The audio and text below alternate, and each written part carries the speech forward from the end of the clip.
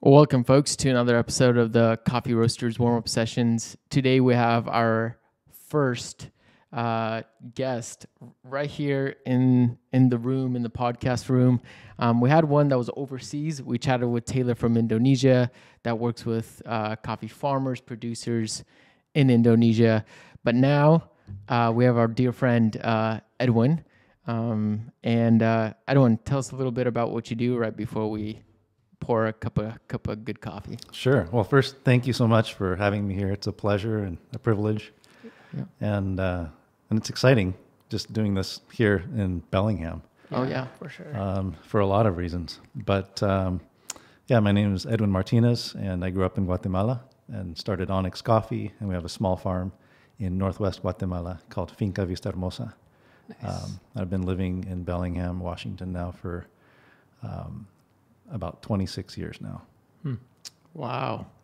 That's a long time. Yeah, that's longer than me. That's for sure. Yeah, that's pretty incredible. That's cool. Well, we'll dive into Edwin's story a little more here over the rest of the episode. But for now, let's pour some. Yes, I feel like it's always my honor. Well, yeah. Edwin, you're gonna be using a cupping bowl, so this will be fun. Yeah. Gotta finagle over this mic so I can see. There you go. Don't want to pour too much. Those bowls get so hot. Yeah. But dude, that's dandy. Wow. Enjoying coffee out of a cupping bowl. That's wonderful. It's a very, very nice cupping bowl. Yeah. It's got a nice mirror, reflective, but yet very subtle. Yeah. Yep. Little. That's how we like it. Branding. All right. So if it doesn't, there's a few reasons that I'm going to preface this. There's a few reasons why this cup may not be our favorite. One, this coffee is super fresh. 2 days off of roast. We should be cupping it in the bowl. Not brewing it. Yeah, not enjoying. Two, I can almost guarantee I did not use the right grind size. So it's just a good thing I had you rinse those out because you'd be tasting whatever. Yeah. Yeah.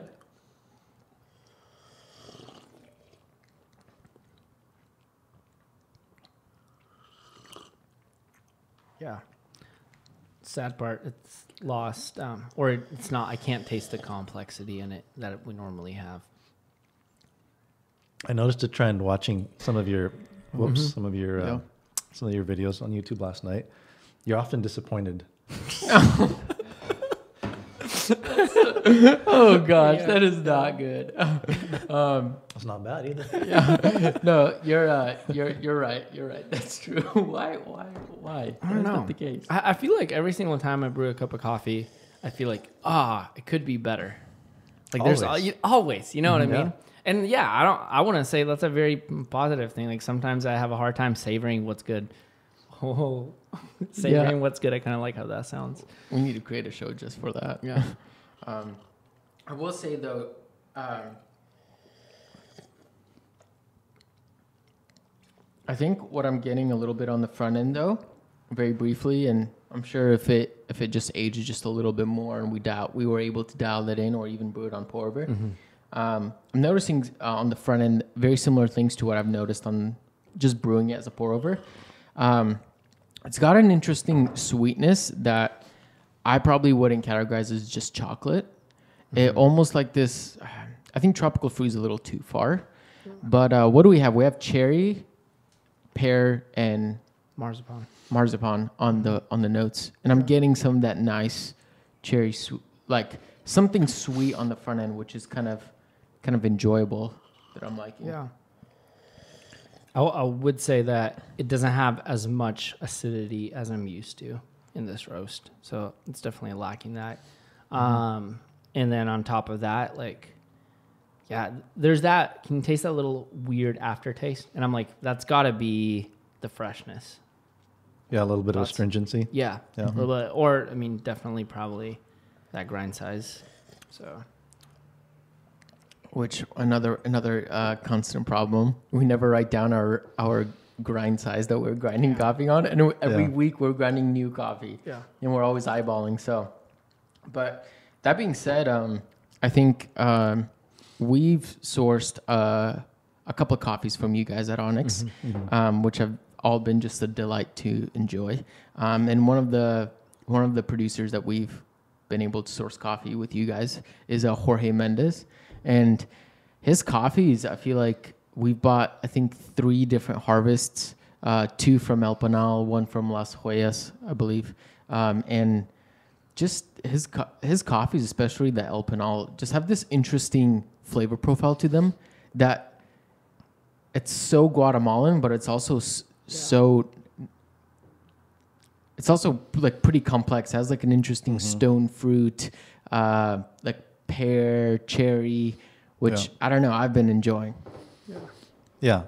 They definitely have flavors of terroir where, based on where they're located, it's not only high elevation, but they're a little bit exposed, so they get cooler winds. Okay. That come through the valley, and they're not catching as much as the warm winds that come from the northwest flowing through the whole region in general.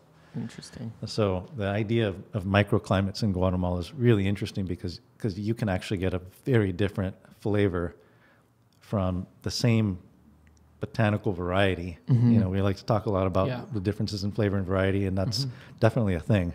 Yeah. But the differences in some of the other elements of terroir can have a greater impact on creating a more different flavor. So if you have the same variety, but it's planted on this side of the ridge versus this side, it may get twice as much sun. And the other one, maybe with more shade, is cooler and it's growing slower. And it may not even fully develop. And so depending on what the weather's like, you can get a lot more sweetness just 2 meters away, being just on a different side of the ridge. Yo, that's incredible. I don't think I've heard the detail of that before. So that's pretty insightful. That's big. Yeah, that's incredible. It just shows that like coffee is like, I mean, it just blew my mind when I read that coffee has over 800 flavor and aroma compounds. Yeah. As for wine, I think is at like 300.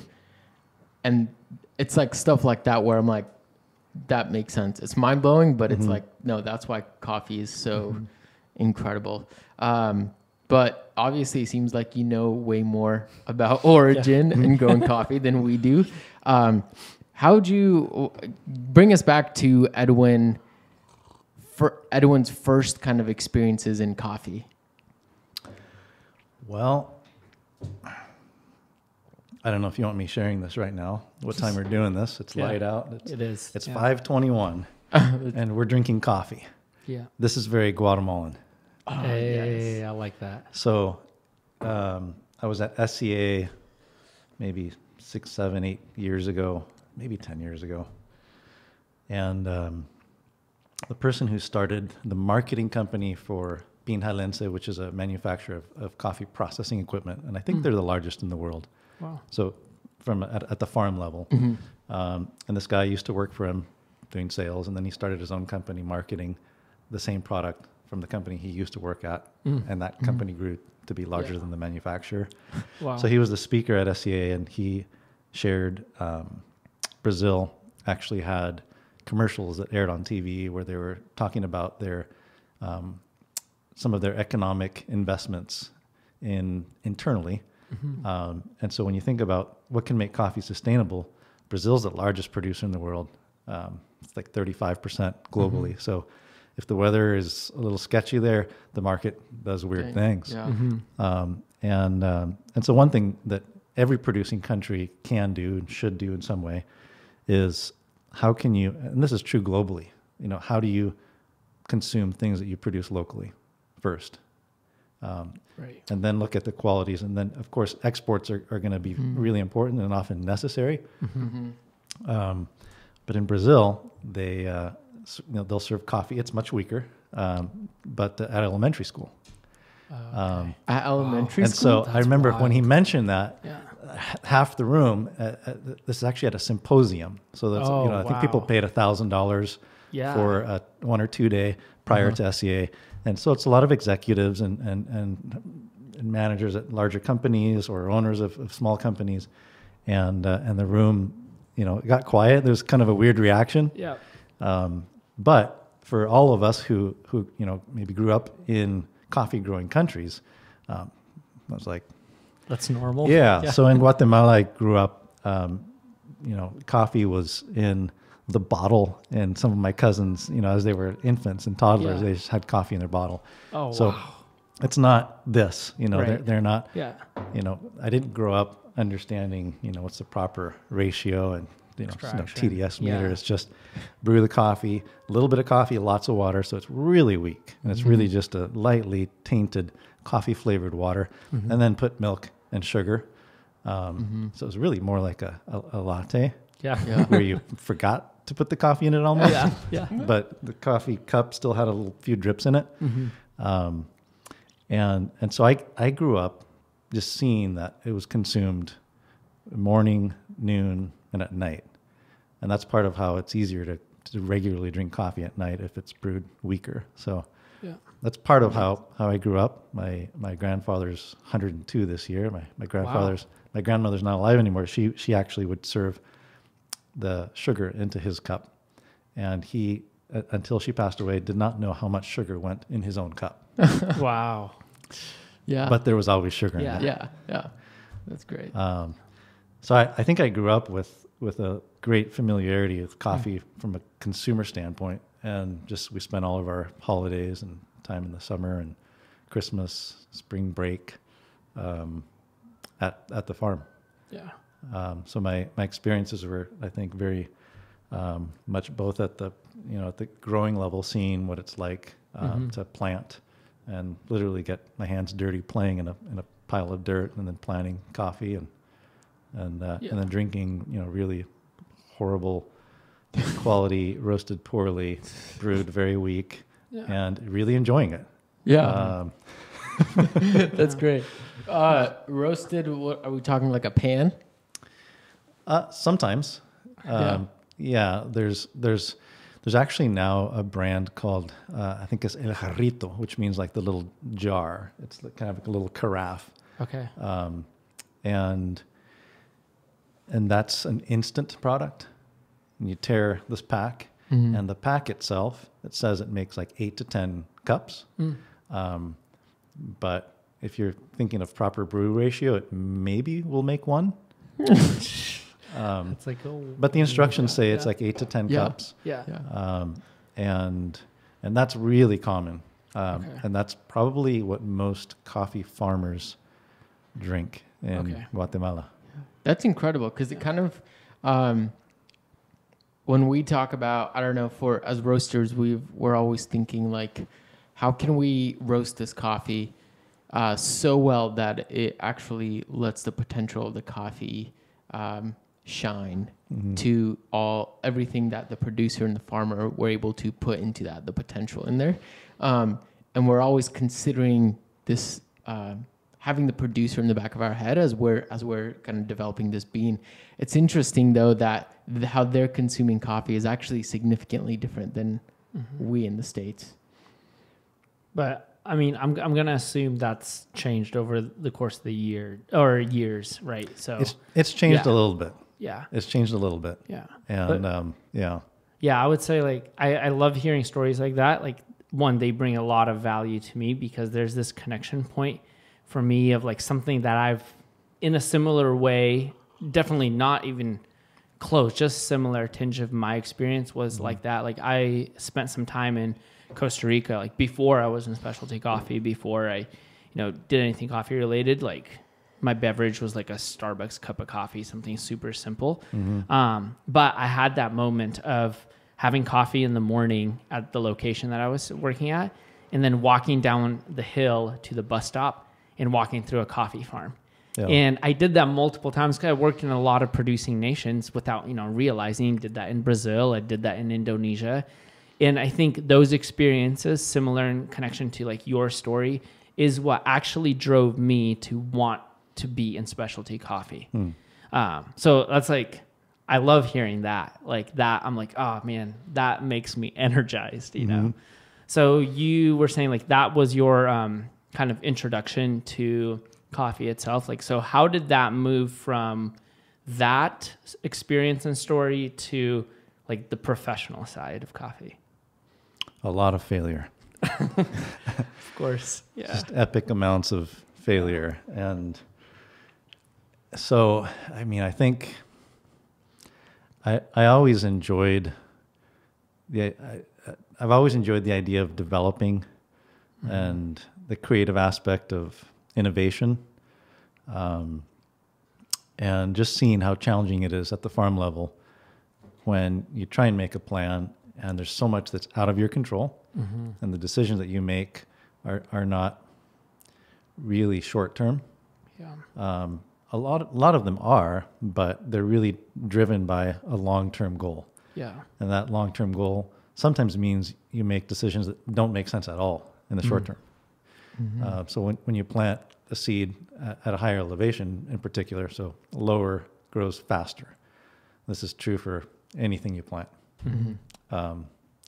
And a quick parenthesis, it's a really, really simple way to boil down all the complexities of what makes sweet coffee slow growing. It's that simple. Yeah. And there's a lot of things that impact that. Yeah. So you plant the seed, and it's 7 years before we have a mature harvest. We're going to get fruit in maybe 2 or 3. It's going to be a little more substantial in 4 to 5, but it's going to really come around and have complexity that it won't have at 4 years, at about 6, 7 years. So seeing that was just hard for me to wrap my head around because I have a short attention span. And so to make a decision, what should we plant here? Yeah. Like, well, we're not going to know what it tastes like for 7 years. So these are things that I started thinking about maybe just 15 years ago.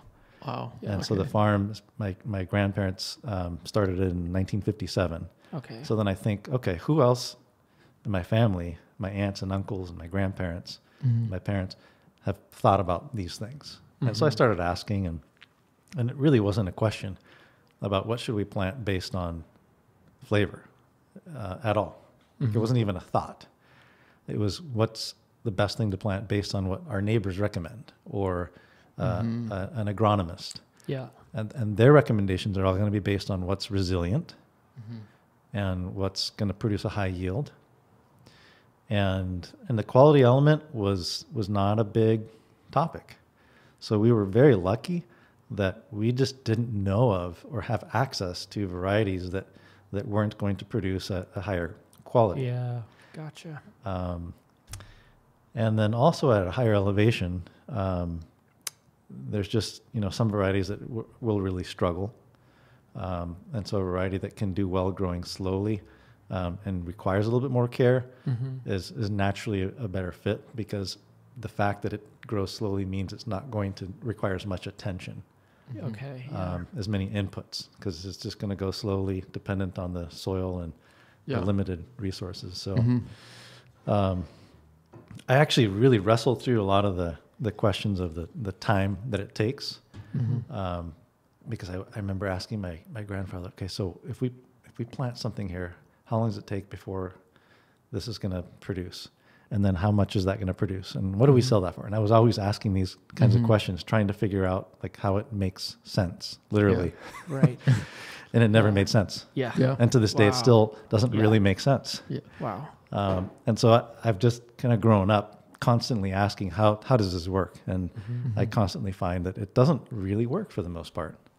And so that's part of, what's been an ongoing curiosity. So, but how I got into coffee really came, by choice, because that's just kind of how I grew up, was more here in Bellingham.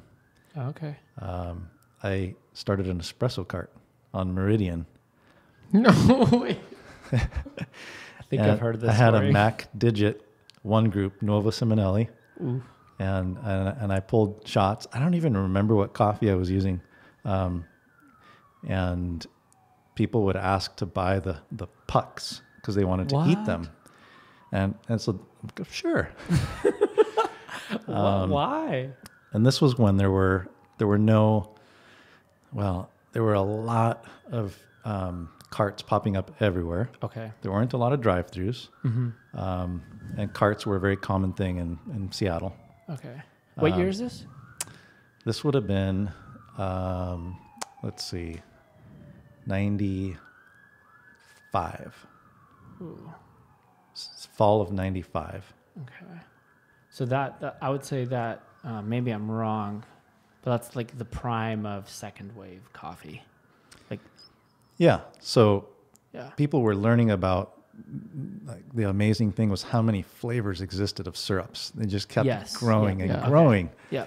And that was a draw. And Yeah. so a big value for carts, you know, you needed a bigger cart because you needed to hold more bottles. Yeah. Okay. And you'd have this big display. And, you know, there was a lot of marketing from companies that would promote more of an Italian culture where you'd go to a bar, like a coffee bar, where it was also a bar where you could get a cocktail, but you had all of these syrups Yeah. on the wall. Yep.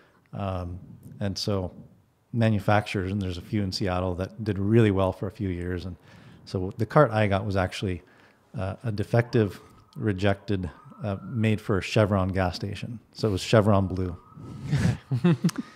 and there were a few chips on the,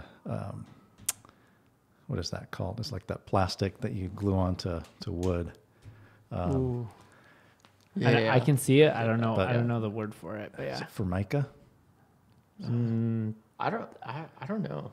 I'm not But sure. I can totally visualize. I can it, visualize But it's a it, black yeah. and white, just the colors of the Chevron gas station. Yeah. And so that's where I started. Okay. And I had 4 employees, and we were all at Well, Western. you started with 4 employees. Started with 4 Wow. out of the That's gate. bold. We started with 0. Well, the reason I started with 4 is because I knew it wouldn't make money, so I had to have okay. another job. Oh, okay. Yeah. Oh, Yeah. that's interesting. classic. Yeah, that's Yeah, interesting. We know how that feels. Yeah, and it eventually it covered its costs. Yeah. And then I learned, I got into catering, Okay. and that went really well. So that really was what kept it going. But so from there, just fast forwarding to, let's see, about 19 years ago, 20 years ago, I was working at a bank, U.S. bank here in Bellingham. And somebody came in and said, yeah, my husband's working with our neighbor, starting a company manufacturing roasters. Like, you mean roasting, not actually manufacturing roasters? No, they're making machines that roast coffee. Wow. That's interesting. In Bellingham. And somehow it came up that we had our family had a farm.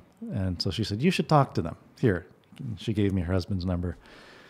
So I called him, and I thought, I'm sure I'm confused. She's probably confused about what her own husband does. I'm like, but Yeah. that's what I thought. Yeah. Sure enough. It's a couple of guys that one winter they ended up, they ran out of coffee, and one of them was a combustion engineer. He had a doctorate in combustion engineering, and I think he worked at NASA, and he's from the UK, but he was living on Samish Island. And his neighbor was a tugboat captain, and he happened to bring back half a bag of coffee from Panama a few years back that was just sitting in his garage of raw coffee. And he said, let's turn this stuff brown. You know about combustion? This needs heat. Let's bring some heat. And so they started a company. It was called Sid and Jerry's, and that was their names. Okay. Oh, Kind of sounding like Ben and Jerry's ice cream. It became Coffee Kinetics. I was their first employee, and so I designed the roast profile on that roaster. Wow. By going to Diedrich and taking a seminar Yeah. and learning what they recommend. I'm like, Yeah. here. Nice. That's good. Because while I was hired as the expert, I really knew nothing. I knew a little bit more than they did, but I had no clue. And our family had a farm. Yeah. And so somehow, we were all kind of lost, but we all knew a little bit about what was coming together. And so I learned a lot through playing around with the roaster about roasting. And then we opened a cafe called Cafe Weiwei here in Bellingham. And people thought it was a paint store or a Vietnamese food. And we roasted 1 pound at a time to order. So you'd pick your origin, you'd pick your degree of roast. Wow. And almost 20 years ago, people were paying between $15 and $21 a pound for custom roasted to order. So it was, Wow, that's impressive. that's powerful. you That's- mentioned yeah. earlier something that's literally bonkers out of this world. That's what that felt like. Yeah. For sure. It's just, I tried to calculate even though it made no sense comparing to what anyone else was doing, the cost of what we were doing, the labor, the lack of efficiency, the customization, and tried to put a value to it. And I thought, I'm not wanting to make this expensive, but it is really unique. Yeah. And so we sold a lot of coffee, and people found great value. They'd come and they wouldn't stretch and buy one and never come back as a curiosity. They would come back and they'd buy 2 or 3 at a time, every time. Wow. Because they were asking for a custom roast because they had a friend. It was almost like I need a gift. They're buying a lot of gifts, but always something for themselves. Yeah. And each roast took almost 20 minutes because it had to warm up, and then it would go through the roast cycle, and then it would cool. Yeah. So from there, so were batches that small? Like 1 pound, I guess, if someone, that makes sense. Okay. Wow. That's a lot of work. Yeah.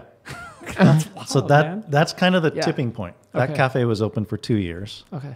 And the first year, my wife, Nina, and we made about $2.30 an hour. This is what I figured based on the time we put in, which is more than the hours we were open. Yeah. Dividing that into our income.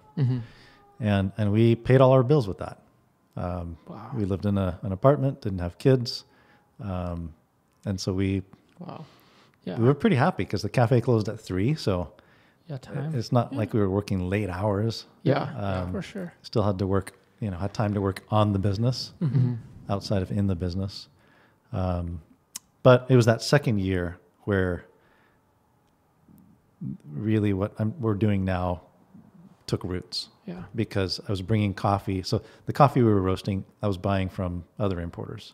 Oh, okay. Because I was searching, like, how can we buy our own coffee? I wanted to share our own coffee. Right. But it's in Guatemala, and we're here. And I'm going back to Guatemala, but how can I? And so at first I tried to solve my own problem myself. And I just brought it up in check-on suitcases. And then we'd have groups that would come and do projects, and maybe they were building a school or a house or painting. And so I'd have people bring 20 or 30 people at a time, bringing at that time up to the weight limits were higher on suitcases, and you could bring 2 and you didn't have to pay. So we'd max out 2 suitcases for every person. Yeah. And so you have no idea how many times I've been to Value Village and Goodwill to get suitcases to give to people to bring back with coffee. So that's how I got into exporting and importing. Okay. That's powerful. Wow. I didn't have a license to do that. I just did it. Yeah. That's crazy. I love that. I don't know. I feel like this, I'm purely from a business standpoint. It's just like such a bootstrap, like, Let's get it done. like such a rough, like down and dirty, like we're just going to figure out how to do this with the bare minimum. Like, we want to get coffee, and how do we do it? And you just go and you figure it out. Yeah, like hearing you share that part, I can sense this like energy and this drive. So it has to be fueled by something. So that's what I want to know. Like, you're going through all this hardship. You're making not a great amount of money, living in an apartment, but you're able to pay your bills. Now you're like importing coffee. The only way you know how to do it at this point, probably. And you're still like, there's a drive for more. Like, where's that like passion and drive coming from? Well, it actually gets worse. Oh, okay. It gets worse because I went with my wife to Guatemala with the plan of, we were fairly newlywed, and so it was kind of an opportunity to have like an extended honeymoon. And for both of us, for her to really work on Spanish and me as well. And the third objective, and this was kind of what brought it up, and then we kind of built around it, was to get a license, because I just, as I told people, like, well, that's not going to scale. Yeah, suitcases. For sure. We need to hire 100 employees with suitcases. So it took 6 months. And that's, being bilingual, and I was studying international business. And so that was my interest. Oh, and so I figured that if anyone could do it, I figured I could do it. I was clueless. I was absolutely clueless. And so I went to the Coffee Producers Association and asked, we have a farm. I'm told that we can export our coffee. They said, yeah, absolutely. And so it was a process of asking questions where finally they gave me a form to fill out. Okay. But just getting to that first form, they had to loop in like 4 or 5 other people, and they had a meeting like 15 feet away from me, so I couldn't hear. I'm like, what are they talking about? I just want to apply. Yeah. Just give me the paper and I'll put the information on it. And so they told me that, well, we have a form, but it's not been approved by the board. And so no one's ever really done this before. No one's done it before? I'm like, yeah, so how does anyone export coffee? Yeah. If no one's got a license, Yeah. no one's gotten a license. Yeah. And so when I got a license at that time, it had just been grandfathered in, or you had to know someone. Okay. And so I was the first to go through the process and Yeah. really kind of developing the process. So it turned into almost a 3/4 inch thick book of pages. Eventually it was on a Wow. DVD. Now you can just go on your phone and click. Yeah.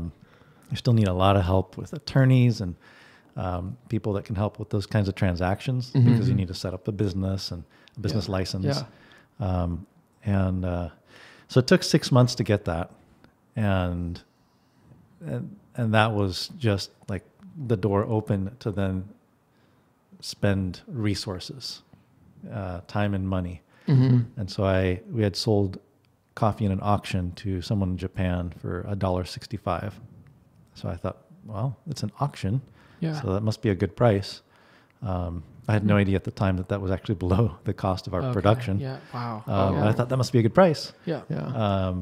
And we've gotten less before, and this is more. So I committed to paying that to my family.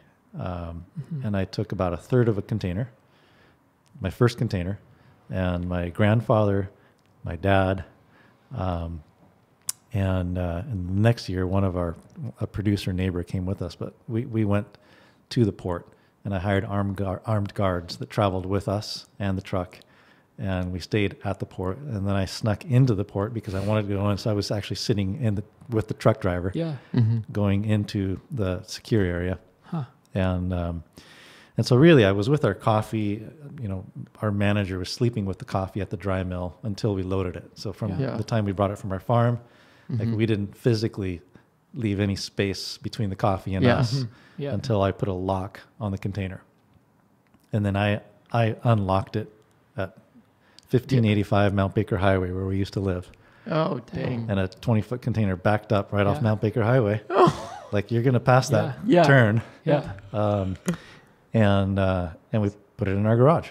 You should. Wow. I do want to interrupt you for a second. You should. What was that feeling like?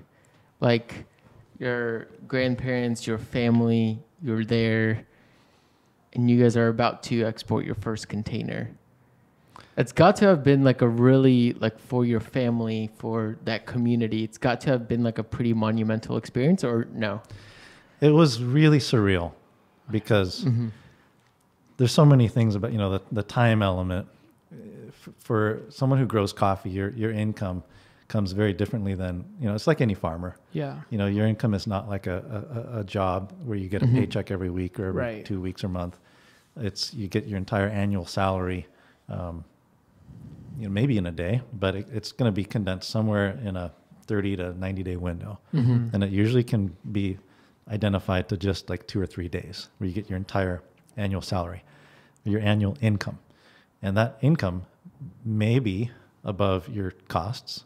It may be the same, it may be below, it may be way below. Yeah. And you don't really know that until you get there. Yeah. And most people that get there don't really know the expenses that they've Lead up. like what it's Right. cost to get there. Right. So even when you're there, a lot of people don't understand their cost of production, so they don't know if they're making money or losing money, Yeah. or how much they're losing or making. And that included us. But yet here we are, we're spending more money and still being clueless, Yeah. Yeah. and watching it just go out into the sea. That's a big risk. Yeah. And even now I look back, and it's just, with Yeah. since COVID, there's just been these supply chain challenges where 3 weeks ago, off the coast of LA, 62 containers. And I was just playing around. Like, if there's, let's say, if there's a high quality coffee and we value them at 100,000 a piece, If there's 1,000 containers per ship, that's $6.2 billion. It was just sitting there for a month. Like, what does that cost? Who pays for that? Someone does. Yeah. And that's if they're at 1,000 containers. And a lot of ships carry 10 to 20, like the biggest ships carry 22, 23, 24,000 containers. Yeah. So that would be 60 or $120 billion. Wow. Oh my gosh. Just 3 weeks ago off the coast of LA. Yeah. Oh. Wow. Obviously it wasn't all coffee and they weren't all the biggest ships, but so it was really surreal because I'm seeing it go out into the ocean and like I hope it makes it back to land. Yeah. Yeah. And I don't know what I'm going to do when it does, but I need to figure out how to sell it. Yeah. I can't sell it 1 pound at a time roasted, I don't think. Yeah. Yeah. And my goal was to sell it all raw. At that point, have you made any kind of sales connections with roasters? I made a lot. Whoa. I made a lot. So I sent samples out to about 150 people. I sent a couple thousand emails out, and I mailed postcards to, I think, 200 people, 200 companies. Wow. So you did the back end work. You were heavy on the back end work before you ever like professionally imported. I was kind of doing it simultaneously. Okay. Yeah. Yeah. And so I had someone came in, Brian Schutte is his name. And he was studying international business, getting an MBA at Western. And he came to Cafe Wewe, our little cafe. And he said, I want to do an internship. Excuse me? And my wife wouldn't marry me if I didn't graduate. And so I just like, what's the fastest way out of here? And I got a degree in general studies, which is a little bit of everything or a lot of nothing. So I did that. And I didn't get what I was shooting for, but this guy wanted to intern, and he got that degree that I was hoping. Actually, a master's, so he was pursuing. And I thought, this could add value, but I really need to be honest. He wants an internship with a company that's international and doing import and export. Like, okay, let me tell you about what my import currently looks like. See that suitcase? That's great. So we need to work on this business plan. Yeah. And he's actually who did most of the work. He designed the logo for Finca Vista Hermosa that my wife then stenciled and cut it out on cardboard and spray painted on every bag. Nice. So we like every bag, like we painted, hand spray painted each one of them. This is in our house in Wewe, up in the mountains. So there was a lot of cost, and it just started snowballing, and we got a lot of great feedback. I remember like George Howell, he had started the Cup of Excellence with Susie Spindler, and he gave great feedback. He said, this is one of the best Guatemalan coffees I've ever had. Whoa. And a couple of years later, like he wanted a container, but frozen. I'm like, this is interesting, exciting, innovative, but will you pay for it in advance? Yeah. Like, well, no. Got to see how it works, but I can't take that risk. But I got a lot of good feedback from George, people. of course, of all people. I'm not surprised. Frozen for more. Yeah. So he came back with his wife and visited. So we had made a connection there. Yeah. And at the time, we had a lot of roasters that in the following years came to visit. Wow. And it came to the point where we had almost 100 roasters a year. Wow. This is to one farm? To our farm, and we'd take them to one or two others in the beginning, yeah. Oh, okay. So at that point, are you also then creating a network of farmers and producers you're working with? Or is this still like small and family oriented? We develop a network. So I jumped a gap there about 5 years. So initially, it took me a year and a half to sell that first import. Okay. And I sold it for 89 cents a pound a year and a half later. What was the C market then? Do you know? I don't remember, but I committed to pay $1.65 a pound. And the C market was below that. Okay. So, I sold it for like half of what I committed to pay for it about 18 months later. Yeah. And a lot of time sunk into that as well. And I sold it all, I'm not going to say to who, but I sold it all to one person. Wow. Just because I needed to sell it. Yeah. And I was sitting on it. Yeah. And everybody told me, I mean, this is talk about learning from pain. Everybody told me, we love your coffee. I'm like, great, how much do you want? Oh, I can't buy any right now. Classic. And that's where I learned about the planning and the commitments. Yeah. Wow. Wow. That's just incredible. Yeah, so you guys are now growing, you guys are, you're building a network. What does connecting with I'm assuming that there's not as many roasters as there are right now. Like right now, there's a heavy saturated market of roasters. Mm-hmm. What was that like finding roasters? Like, was it like a difficult find, or I don't know. I was not in coffee back then, so yeah. I think especially for us right now, like everything is heavy and driven by like social media, and I would assume, is this like before the major like online social media boom? Like, give us an era time here. Okay. So here's a couple random data points. Before I dove in, so I've been going to SCA for over a couple decades, and I went and interviewed every single importer I could find. And it was mostly multinationals, but there were a lot of smaller independents. Mm-hmm. And I asked them, here's what I want to do. I want to bring our own coffee up, and I want to import, and then maybe from some other neighbors as well. Mm-hmm. And almost every one of them said, don't do it. It's too difficult. It's very complex, and it's not lucrative. The margins are small. It's a volume game. Yeah. And they were not trying to dissuade me because they were concerned that I was going to compete with them. Mm-hmm. Like I was kind of a laughable, annoying. They were genuinely being kind, I believe, wanting to be helpful. Mm-hmm. Mm-hmm. And so every single one of them said, don't do it, very kindly, except for one person. And her name is Erna Knudsen, and she's who coined the term specialty coffee. So she was cupping at the age of 14.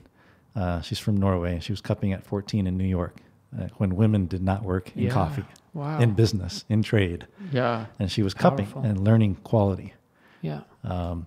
And so she started, her own company, and she passed away in her mid-90s. And my wife and I went down to try and buy her company in San Francisco. And she said, no, my exit plan is death. And if I die, my husband's still alive, talk to him. That was it. Like, we flew down just to try and make an offer and talk about it. And like, that's as far as the conversation went. Gosh, that's powerful. But she encouraged me because she said, I only know one person who's doing what you want to do, and they're doing really well.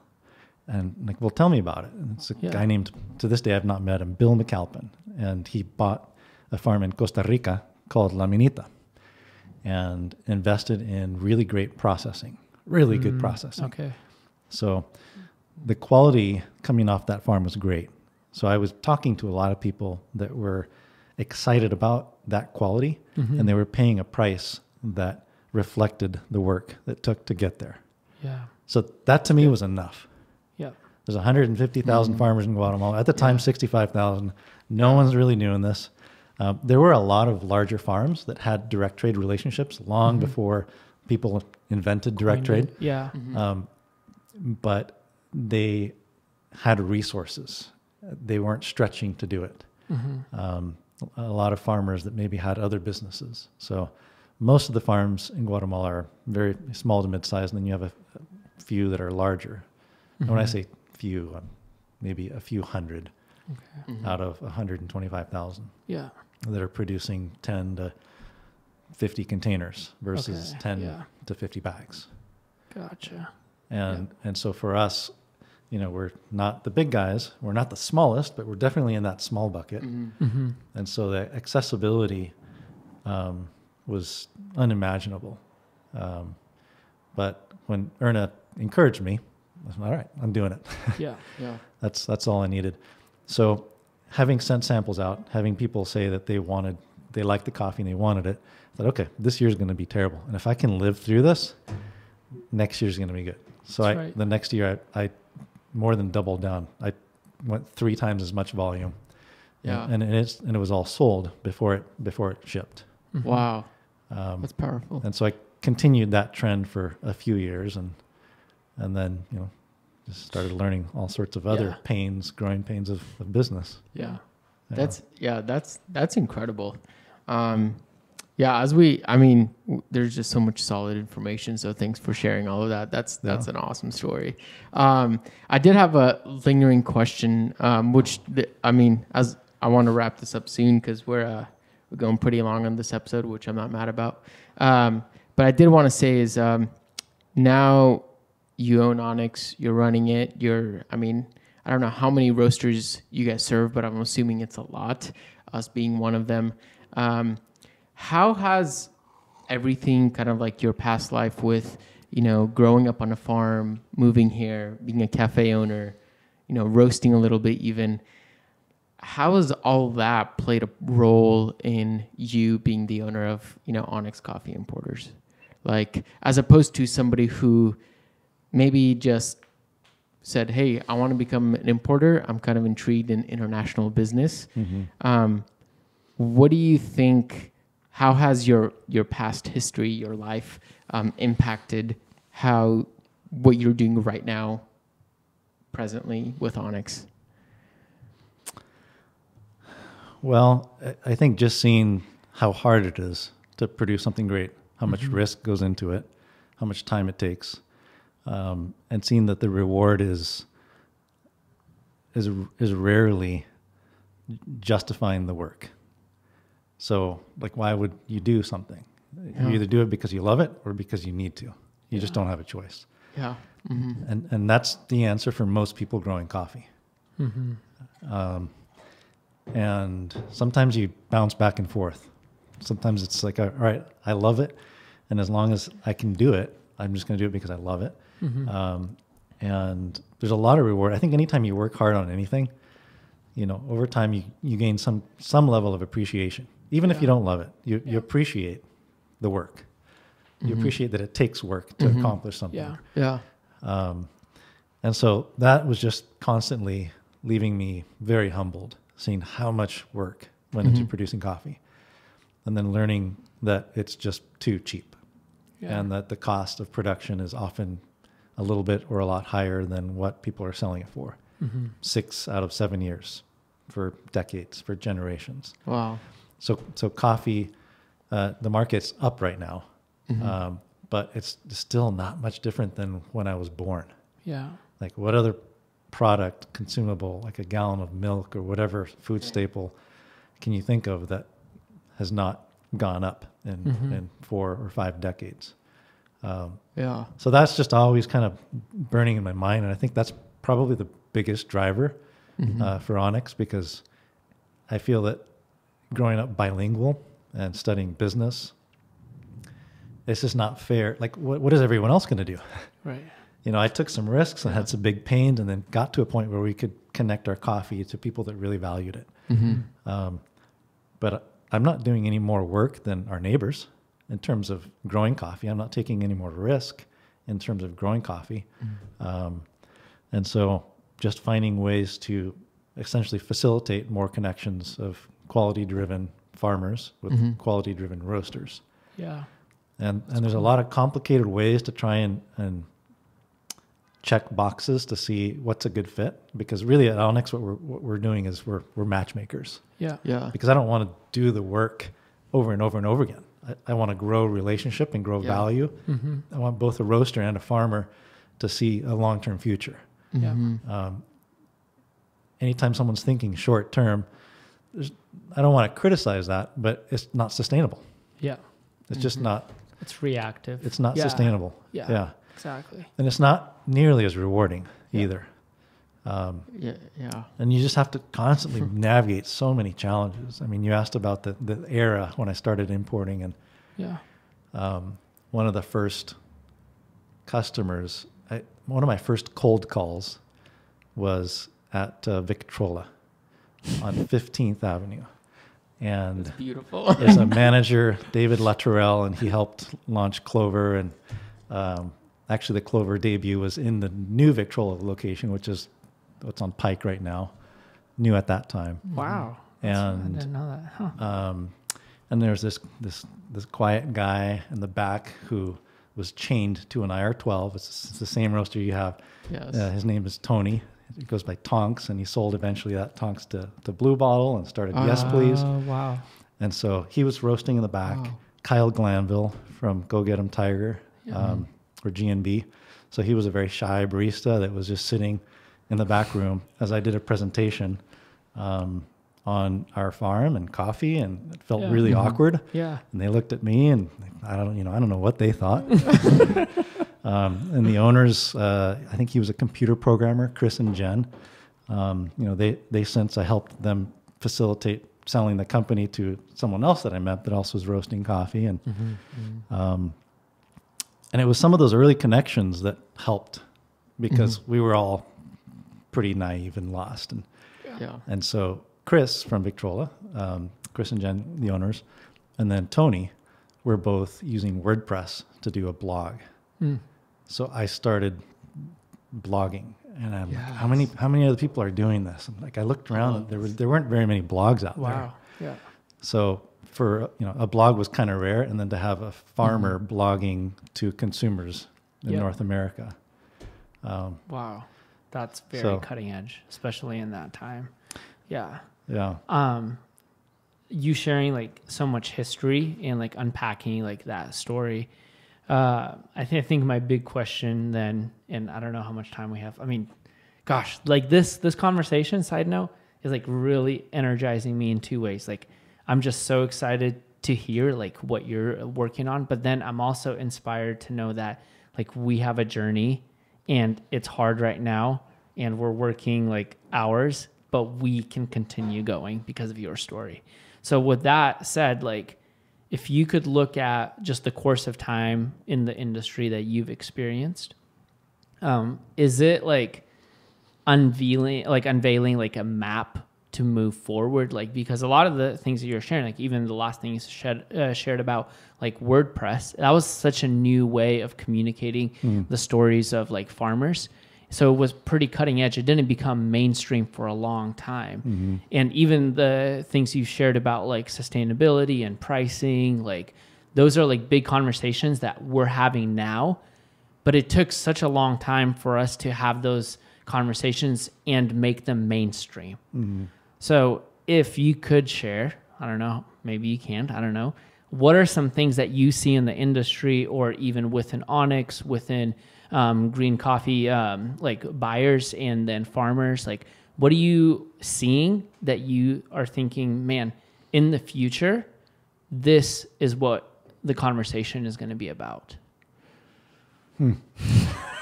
Big question. It is a big question that requires answers that I think are unimaginable right now. Okay. But somehow they address problems that we can't solve collectively. And so what I mean by problems we can't solve are the challenge, historically, farmers take all the risk. And from there moving forward, the only risk is how much you choose to take. And there's some variables that really lock this strange dynamic in a bad place, where no matter how hard a producer works, that quality, it really can't ever be made better. You can only make it worse. There's lots of opportunities to mess it up.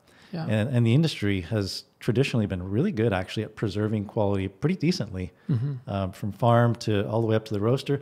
And then at that point, I'm not saying that the quality drops, but that's where you have this shotgun spread approach of expressions of that coffee. And so I think ultimately having, education is a really important piece. And education is expensive. But there's value that comes out of education. And that's kind of why I started Onyx Coffee Bar however many years back. Just because I wanted to learn how can education be sustainable. Because people pay to go to school. No one pays you to go to university. No one pays, people pay to go to school. But how can there be a model where it's economically sustainable or profitable to have a system that teaches for learning? But somehow that needs to happen in the entire supply chain, more understanding of what cost of production are and all the way through. And then appreciation for the product is, I think, ultimately going to be what drives. I was just messaging with the president of Onyx Coffee, and they just launched a new brand for the Guatemalan Coffee Producers Association. Okay, wow. And I'm really excited about it. Yeah. It's very bold and risky. It's not new or innovative. Colombia did this, but they're marketing to consumers instead of marketing to the industry. Yep. And so Colombia marketed heavily for decades into North America. So 20 years ago, I would talk to people about coffee and they say, well, is it Colombian? If it's Colombian coffee, it's good. If not, then it's not good. Like Colombian coffee is good coffee. Yeah, it used to be paired with like 100% Arabica and 100% Colombian. I remember seeing that was a big thing. Yeah. So they just launched, and the idea, and this is bold, and the reason I say it's risky is because the cost for me to talk to a roaster, like it's a real cost. But if I want to talk to a consumer, now I'm talking to your customer. Yeah. And I can reach a lot more consumers by talking to you. But what Onyx Coffee is doing is they're bypassing and they're talking to the consumers. So it's really assisting every link in between to lift the bar and the brand in some way. Yeah. So ultimately, I think it's just education through the supply chain that's going to bring more sustainability, because even today, the cost of production for most high quality coffees is not being covered by what's paid. Wow. And when the market does go up, a funny thing happens. Quality goes down. Interesting. Yeah. Just leaving with the mic drop. It's really simple. What happens is if you get paid Yeah. a certain amount and all of a sudden you get a huge raise, and it doesn't matter if you produce the same quality or better quality or worse, you just get paid no matter what. Right. Yeah. Like then I'm like, well, you don't care. Like you're going to get that price. Yeah. And coffee as a commodity lives in that space. Yeah. Gotcha. So if you don't have the incentive, you start thinking, well, I'm going to get a great price anyway, so I don't have to fight to differentiate with quality to get a little bit more. I'm going to get whatever that price is. Yeah. I think that kind of a little bit complicates this conversation about sustainability, because to me that also just means then, especially in specialty coffee, it's not just a matter of let's just raise the floor. That doesn't solve necessarily all the complications with that, which that's like that needs to be a whole other podcast episode. That Edwin, take this as an invite. Yeah. It's powerful. So, I think even within that, like pricing, quality, and just the general concept of sustainability, like you brought up the example right now of like raising the floor. I think from just what I'm hearing, what I'm envisioning is like you have to do more than raise the floor. You have to like expand the whole room. You have to like create more room, but also like there has to be something like more drive. You know what I mean? So it's like, yeah, you picked up the pricing, but what is that going to produce? What is that raise in pricing going to produce for the future? So therefore there can be another pickup, and it just doesn't stay at that, area. We're not trying to squeeze that room. We're trying to expand it. So in a sense. Yeah, you nailed it. I think that's, it's good to have a big picture view, because it's really easy when you learn more about anything to get really focused, and focus is great, but you can quickly lose sight of the bigger picture. And so, it's not just coffee, but within coffee, you can see where if there's a triangle, you got to lift the floor of that triangle. But you also need to work to lift the tip of the peak of that triangle. So find those shining stars and really, do some crazy things that people I've seen, I've enjoyed partnering with people where they invest and market heavily a really expensive coffee where no one ever really makes money on that. But there's just lots of joy and eyes are opened and these connections are made because there's something very real about, wow, not all coffee tastes the same. Yeah. Oh, so you're raising the peak, you're lifting the base, and then you said, expanding the space. And that's all three of those I think are done with education, because every coffee has a home.